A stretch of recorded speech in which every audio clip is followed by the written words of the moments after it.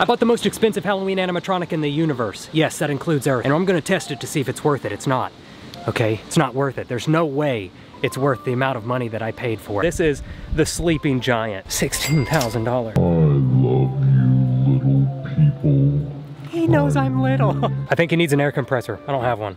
Let's go get one. I don't want to. God dang it, son, you got the wrong size hose at Home Depot. Yeah, I'm a hot dog now. Things change, get over it. What do I do?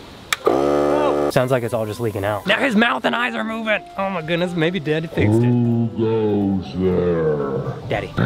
He does that. He's lactose and farts a lot. Does it sound like my air compressor's dying? Get up.